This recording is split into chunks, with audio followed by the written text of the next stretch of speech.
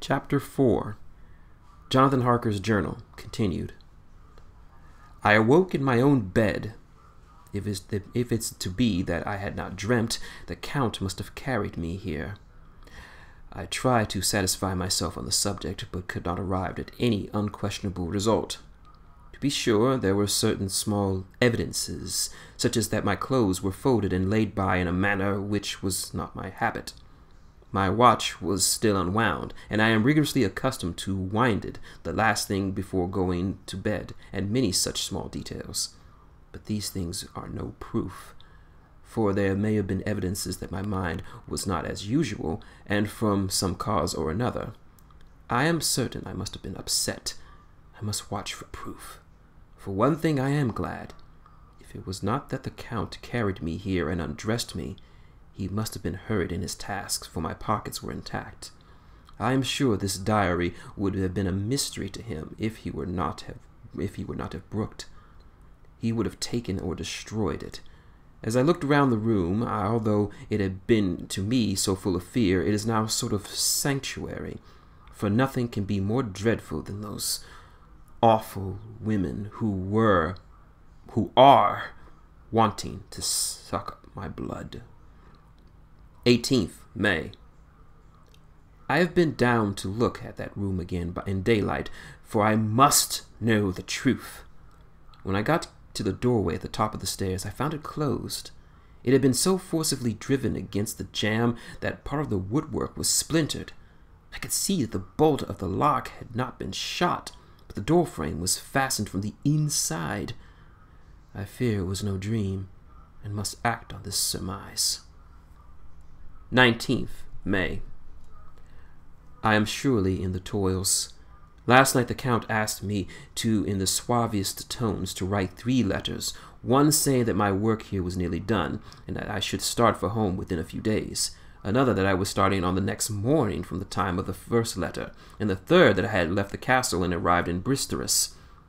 I would fain have rebelled, but felt that in the present state of things it would be madness to quarrel openly with the Count while I so absolutely are in his power, and to refuse would be to excite his suspicion and arouse his anger. He knows that I know too much, and that I must not live, lest I be dangerous to him. My only chance is to prolong my opportunities.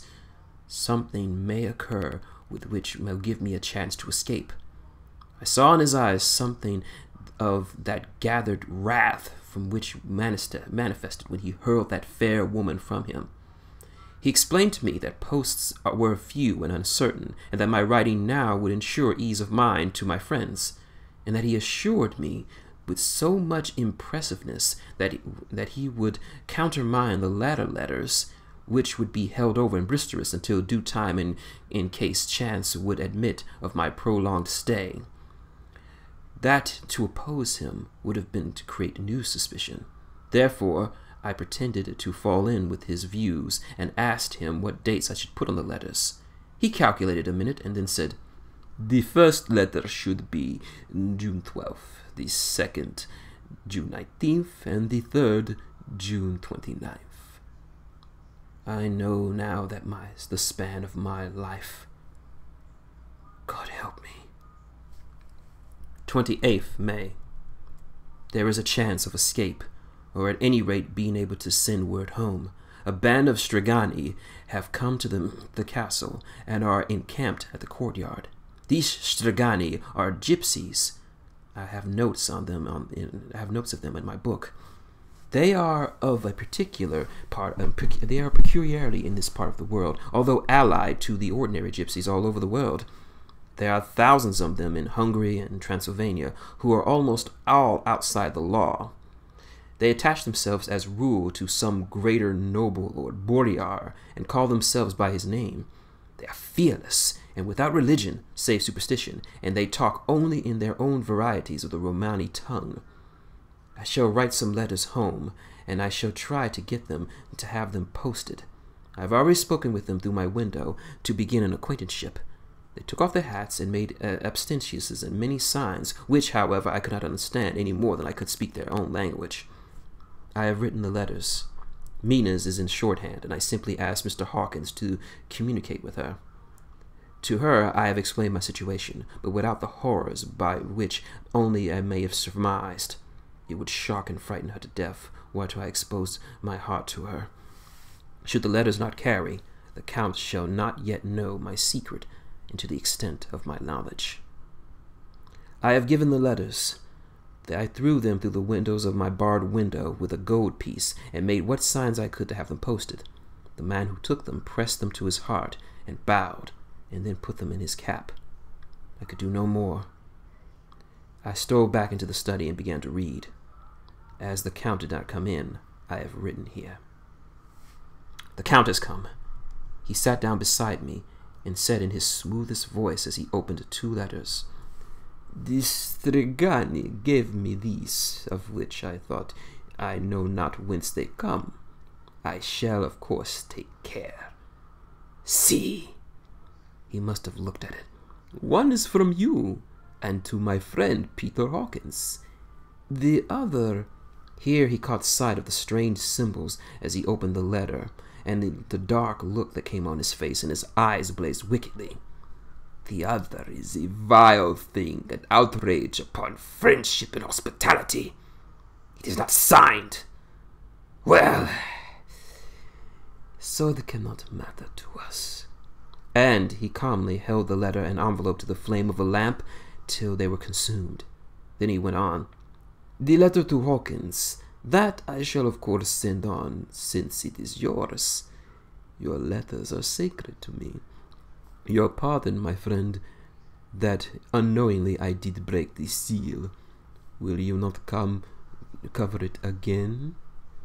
He held out the letter to me, and with a courteous bow handed me a clean envelope. I could only redirect it and hand it to him in silence.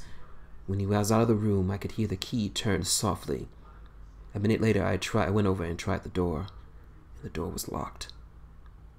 When an hour or 2 came after, the Count came quietly into the room. His coming awakened me, for I had gone to sleep on the sofa.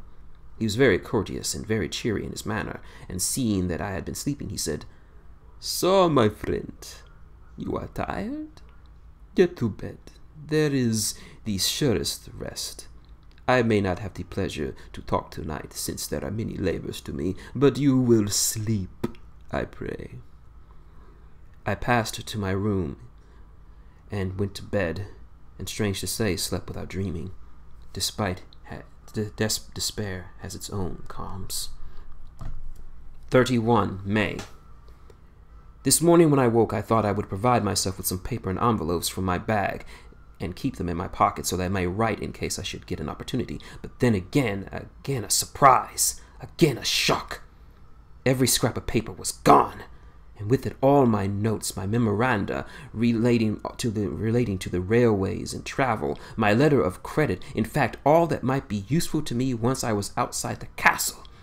I sat and pondered a while, and then some thought occurred to me, and I made search of my porte-monnaie, and within the wardrobe is where I placed my clothes. The suit in which I traveled with was gone, and also my overcoat and rug. I could find no trace of them anywhere. This looked like some new scheme of villainy. 17th June. This morning, as I was sitting on the edge of my bed, cudgeling my brains, I heard without a cracking of whips or pounding or scraping of horses' feet on the rocky path beyond the courtyard. With joy I hurried to the window and saw drive into the yard 2 great ledger wagons, each drawn by 8 sturdy horses, and at the head of each a pair of Slovaks with a wide hat, great nailed studded belt, dirty sheepskin, and high boots. They also had their long staves in hand. I ran to the door, intending to descend and try to join them through the main hall, as though it was the way might be open for them. Again a shock. My door was fastened on the outside. Then I ran to the window and cried to them. They looked up at me stupidly and pointed, but just then the hetman of the Stregani came out, and seeing them pointing to my window, said something at which they laughed. Henceforth no effort of mine No piteous cry or anguished entreaty would make them ever look at me. They resolutely turned away. The letter wagons contained great square boxes with handles of thick rope. These were evidently empty by the ease in which the Slovaks handled them, and by their resonance when they were moved roughly. When they were all unloaded and packed into a great heap in one corner of the courtyard, the Slovaks were given some money by the Stegani, and spitting on it for luck, lazily went back to each of their horses' heads. Shortly afterwards, I heard the cracking of their whips die away in the distance. 24th June, before morning. Last night the Count left me early and locked himself into his own room. As soon as I dared, I ran up to the winding stair and looked out the window, which opened south. I thought I would watch the Count, for there is something going on. The Stegani are quartered somewhere in the castle and are doing some kind of work. I know it for now, and then I hear a far-off muffled sounds, as if a matlock and spade. And whatever it is, it must be the end of some ruthless villainy. I had been at the window somewhat less than half an hour when I saw something come out of the Count's window. I drew back and watched carefully, and saw the whole man emerge. It was a new shock to me to find that he had on the suit of clothes which I had worn whilst traveling here, and slung over his shoulder the terrible bag from which I had seen the women take away. There could be no doubt as to his quest, and in my garb, too! This, then, is his new scheme of evil, that he would allow others to see me, as they think, so that he may both leave evidence that I have been seen in the towns or villages posting my own letters, and that any wickedness, which might he do, shall be by the local people attributed to me. It makes me rage to think that this can go on, and while I am shut here, a veritable prisoner, but without the protection of the law, which even is a criminal's right in consultation. I thought I would watch for the Count's return, and for a long time sat doggedly at the window. Then I began to notice there was some quaint little specks floating in the rays of moonlight. They were like the tiniest grains of dust, and they whirled round and gathered in clusters in an oblonious sort of way. I watched them with a sense of soothing, and a sort of calm stole over me. I leaned back in the embrasure of a more comfortable position so I could enjoy more fully the aerial gambolling. Something made me start up, a low, piteous howling of dogs somewhere far below in the valley, which was hidden from my sight. Louder it seemed to ring in my ears, and the floating motes of dust began to take shape to the sounds as they danced in the moonlight. I felt myself struggling to awake to somehow call of my instincts. Nay, my very soul was struggling, and my half-remembered sensibilities were striving to answer the call. I was becoming hypnotized. Quicker and quicker the dust danced. The moonbeams seemed to quiver as they went by me into a mass of gloom beyond. More and more they gathered until they seemed to take dim phantom shapes. And then I started, broad awake and in full possession of my senses, and ran screaming from the place. The phantom shapes, which had been gradually materializing from the moonbeams, were that of those 3 ghastly women to which I was doomed. I fled and felt somewhat safer in my own room, where there was no moonlight and where the lamp was burning brightly. When a couple of hours had passed, I heard something stirring in the Count's room, something like a sharp wail quickly suppressed, and then there was a silence, deep, awful silence, which chilled me. With a beating of my heart, I tried the door, but I was still locked in my prison and could do nothing. I sat down and simply cried. As I sat, I heard a sound in the courtyard without, the agonizing cry of a woman. I rushed to the window, and throwing it up, peered out behind the bars. There, indeed, was a woman with disheveled hair, holding her hands over her heart as one distressed with running. She was leaning against the corner of the gateway. When she saw my face, she threw herself forward and shouted in a voice laden with menace, "Monster! Give me back my child!" She threw herself on her knees and raised her hands up, cried the same words in tones which wrung my heart. Then she tore her hair and beat her breasts and abandoned herself to all the violences of extravagant emotion. Finally she threw herself forward, and though I could not see her, I could hear the beating of her naked hands against the door. Somewhere overhead, probably in the tower, I heard the voice of the Count calling in his harsh metallic whisper. His call seemed to be answered from far and wide by the howlings of wolves. Before many minutes had passed, a pack of them poured, like a pent-up dam when liberated, through the wide entrance of the courtyard. There was no cry from the woman, and the howling of the wolves was but short. Before long they streamed away, singingly, licking their lips. I could not pity her, for I knew now what had become of her child, and she was better off dead. What should I do? What can I do? How can I escape this dreadful thing of night and gloom and fear? 25th June, morning. No man knows till he has suffered from the night how sweet and how dear to his heart and eye the morning can be.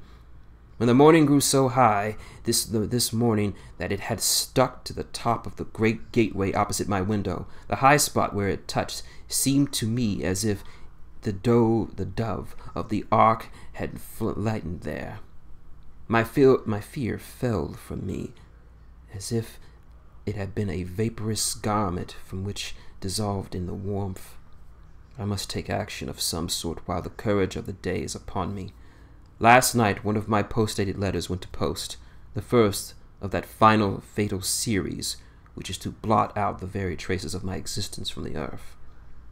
Let me not think of it. Action! It has always been at night time that I've been molested or threatened, or in some way in danger or in fear. I have yet to see the Count in daylight. Can it be that he sleeps when others awake? That he may be awake whilst they sleep? If only I could get into his room! But there is no possible way. The door is always locked. No way for me.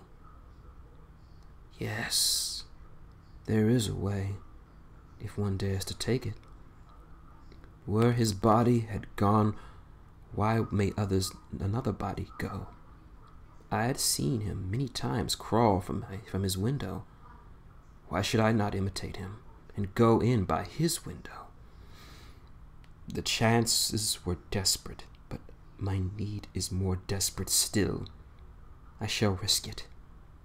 At the worst, it can only mean death, and a man's death is not a calf's, and the dreaded hereafter may still be open to me. God help me in my task. Goodbye, Mina. If I fail, goodbye, my faithful friend and second father. Goodbye, all and last of all, Mina. Same day, later. I have made the effort, and God helping me, have come safely back to this room. I must put everything down in detail in order. I went whilst my courage was fresh, straight from the window to the south side, and once again got outside the narrow ledge of stone which runs around the building on this side. The stones were big and roughly cut, and the mortar had, by the process of time, been washed away between them. I took off my boots and ventured out in the desperate way. I looked down once, as to make sure that a sudden glimpse of the awful death would not overcome me. But after that I kept my eyes away from it. I knew pretty well the direction and distance of the Count's window, and made for it as well as I could, having regained the opportunities available. I did not feel dizzy. I suppose I was too excited, but that the time seemed ridiculously short until I found myself standing on the window sill and trying to raise up the sash. I was filled with agitation, however, when I bent down and slid my foremost feet through the window. Then I looked around for the Count, but to my surprise and gladness made a discovery. The room was empty. It was barely furnished with odd things which seemed to have never been used. The furniture was something the same style as had been in the south rooms, and covered with dust. I looked for the key, but it was not in the lock, and I could not find it anywhere else. The only thing I found was a great heap of gold and one corner. Gold of all kinds, Roman and British and Austrian and Hungarian and Greek and Turkish money, covered with a film of dust, as if it just lain long on the ground. None of that I noticed was less than 300 years old. There were also chains and ornaments, some jeweled, but all of them old and stained. At one corner of the room was a heavy door. I tried for, since I could not find the key to the room or the key to the outer door, which was the main objective of my search. I must make further examinations, or all my efforts would be in vain. It was open, and led to a stone passage in a circular stairway, which went steeply down. I descended, minding carefully where I went, for the stairs were dark, being only lit by loopholes of heavy masonry. At the bottom was a dark tunnel-like passage, through it which came a deathly sickening odor, the odor of old earth newly turned. As I went through the passage, the smell grew closer and heavier. At last I pulled open a heavy door which stood ajar, and found myself in an old, ruined chapel, which was evidently been used as a graveyard. The roof was broken, and in two places were steps leading to vaults, but the ground had been recently dug over, and the earth placed in great wooden boxes, manifestly those that had been brought by the Slovaks. There was nobody about, and I made my search further outlet, but there was none. Then I went over every inch of the ground, as to not lose a chance. I went down even further into the vaults, where the dim light struggled, although to do so was a dread upon my soul. Into these too I went, but saw nothing except fragments of old coffins and piles of dust. In the third, however, I made a discovery. There, in one of the great boxes, of which there were 50 in all, on a pile of newly dug earth, lay the Count. He was either dead or asleep, I cannot say which, for the eyes were open and stony, but without the glassiness of death. And the cheeks had held the warmth of life through all the pallor. The lips were as red as ever, but there was no sign of movement, no pulse, no breath, no beating of the heart. I bent over and tried to find any sign of life, but in vain. He could not have lain there long, for the earthy smell would have passed away in a few hours. By the side of the box was its cover, pierced with holes here and there. I thought he might have had the keys on him, but when I went to search, I saw the dead eyes, and in them, dead they were, with such a look of hate, though unconscious of me or my presence, that I fled the place, and leaving the Count's room by the window, crawled up the castle walls. Regaining my room, I threw myself panting on the bed and tried to think. 29th June. Today is the date of my last letter, and the Count has taken steps to prove it was genuine. For again I saw him leave the castle by the same window, and in my clothes. As he went down the wall, lizard fashion, I wished I had a gun or some lethal weapon so that I might destroy him. But I fear no weapon wrought alone by man's hands would have any effect on him. I dared not wait to see him return, for I feared to see those weird sisters. I came back to the library and read there until I fell asleep. I was awakened by the Count, who looked at me as grimly as a man can look, said, "Tomorrow, my friend, we must depart. You return to your beautiful England, I to some work which may have such an end as that we will never meet again. Your letter home has been dispatched. Tomorrow I shall not be here, but all shall be ready for your journey. In the morning come the Stragani, who have some labors of their own. Also come some Slovaks. When they have gone, my carriage shall come for you and shall bear you to the Borgo Pass to meet the diligences from Bukovina to Bitrus. But I am in hopes that I shall see more of you at Castle Dracula." I suspected him and determined to test his sincerity. Sincerity! It seems like a profanation of the word to write it in connection with such a monster. So I asked him point blank, "Why may I not go tonight?" "Because, dear sir, my coachman and horses are away on a mission." But I would walk with pleasure. I want to get away at once." He smiled, such a smooth and diabolical smile that I knew that there was some kind of trick behind his smoothness. He said, "And your baggage?" "I do not care about it. I will send for it some other time." The Count stood up and said with a sweet courtesy which made me rub my eyes, it seemed so real, "You English have a saying which is close to my heart, for it is the spirit by which rules our boyars. Welcome the coming, speed the parting guest. Come with me, my dear young friend. Not an hour shall you wait in my house against your will, though sad I am at your going, and that you so seriously desire it. Come." Stating with a stately gravity, he, with the lamp, preceded me down the stairs and along the hall. Suddenly he stopped. Hark! Close at hand came the howling of many wolves. It was almost as if the sound sprang from the rising of his hand, just as the music of a great orchestra seemed to leap from under the baton of the conductor. After a great pause, he proceeded in his stately way to the door, drew back the ponderous bolt, unlocked the heavy chains, and began to draw it open. To my intense astonishment, I saw that it was unlocked. Suspiciously, I looked around, but could not see any key of any kind. As the door began to open, the howling of the wolves without grew louder and angrier, their red jaws with their champing teeth and their blunt clawed feet as they leapt came in through the opening door. I knew that to struggle at that moment against the Count was useless. With such allies under his command, I could do nothing. But still, the door continued to slowly open, and only the Count's body stood in its gap. Suddenly it struck me that this might be the moment by means of my doom. I was to be given to the wolves, and at my own instigation too. There was a diabolical wickedness in the idea great enough for the Count, and at the last chance I cried out, "Shut the door! I shall wait until morning," and covered my face with my hands to hide my tears of bitter disappointment.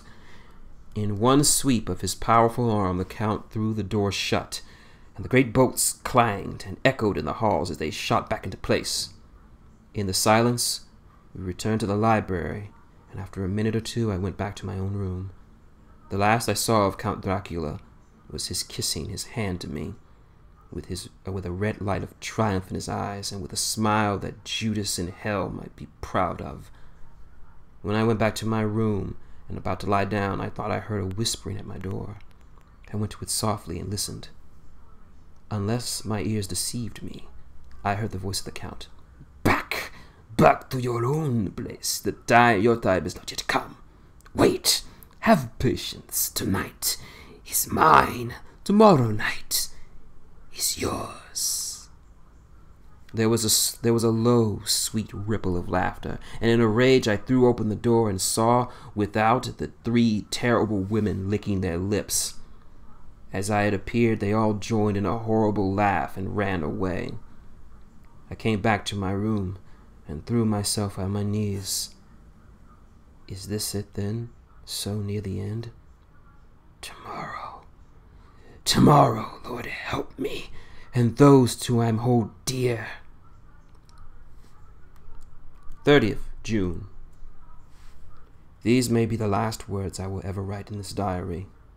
I slept until just before dawn, and when I woke, threw myself on my knees, for I determined that if death came, he should find me ready. At last I felt that subtle change in the air and knew that morning had come, and then the welcome cock crow, and I felt I was safe. With a glad heart I opened my door and ran about the hall. I had seen the door was unlocked, and now escape was before me. With hands that trembled in eagerness, I unlocked the chains and drew back the massive bolts, but the door would not move. Despair seized me. I pulled and pulled at the door, and shook it till, massive as it was, it rattled in its casement. I could see the bolts shot. It had been locked after I left the Count. Then a wild desire took me to obtain the key at any risk, and I determined then and there to scale the wall again and gain the Count's room. He might kill me, but death now seems the happier choice of evils. Without a pause, I rushed to the east window and scrambled down the wall, as before, into the Count's room. It was empty, but that was as I expected. I could not see a key anywhere, but the heap of gold remained. I went through the door in the corner, and down the winding stair, and along the dark passage to the old chapel. I knew now well enough where to find the monster I sought. The great box was in the same place, close against the wall, but the lid lay on it, not fastened down, but with nails ready in their places to be hammered home. I knew I must reach the body for the key, so I raised the lid and laid it back against the wall, and then I saw something which filled my soul with almost inscrutable horror. There lay the Count, but looking as if his youth had been half renewed, for the white hair and the moustache had turned to a dark iron gray. The cheeks were fuller, and the white skin seemed ruby red underneath. The mouth was redder than ever, for on the lips were gouts of fresh blood, which trickled from the corners of the mouth and ran over the chin and neck. Even the deep burning eyes seemed set amongst frozen flesh, for the lids and paunches underneath were bloated.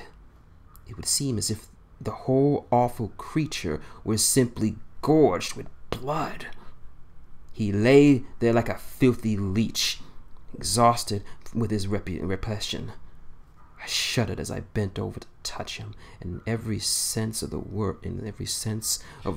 in me revolted at the contact, and I had to search, or I was lost. The coming night would see my own body a banquet in a similar way to those horrible three. I felt all over the body, but no sign could I find of the key. Then I stopped and looked at the Count. There was a mocking smile on the bloated face which seemed to drive me mad.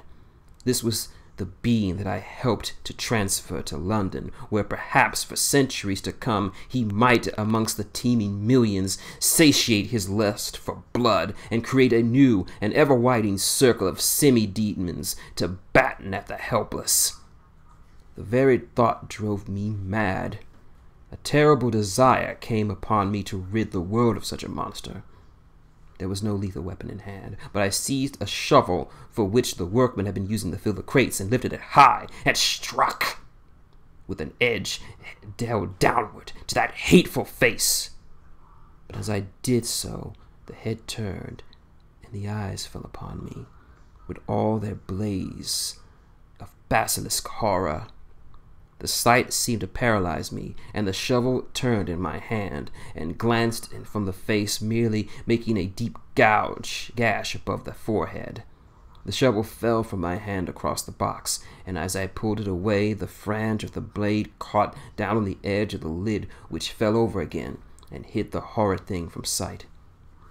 The last glimpse I had was of the bloated face, blood-stained and fixed with a grin of malice from which it had held its own in the nethermost of hell.